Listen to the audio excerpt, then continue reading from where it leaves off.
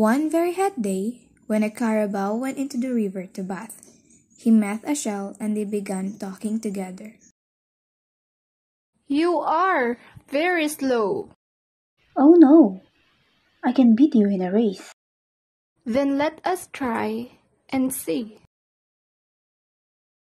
So they went out to the bank and started to run. After the Carabao had gone a long distance, he stopped and called, Shell! and another shell lying by the river answered, Here I am. Then the Carabao, thinking that it was the same shell with which he was racing, ran on. By and by he stopped again and called, Shell! Shell! and another shell answered. Here I am. The Carabao was surprised that the shell could keep up with him, but he ran on, and every time he stopped to call, another shell answered him.